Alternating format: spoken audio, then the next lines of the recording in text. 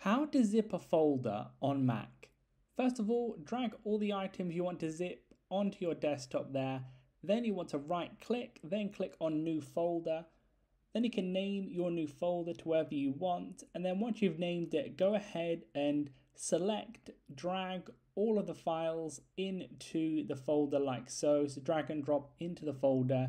There you can click on it, check everything's in that folder there. Then you'll want to either right click or go to the top left hand corner and click on file and then compress once you've clicked on that folder. So either that or right click, click compress, and there you will see you have that zip folder zipped up there, ready to send over to whoever you want.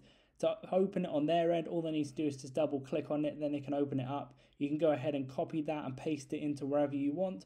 Or you can also right click, then click on share. Then you'll be able to send it via like a message or an email or whatever you want. That's how it's done. Leave a like on the video if it helped and subscribe for more helpful videos.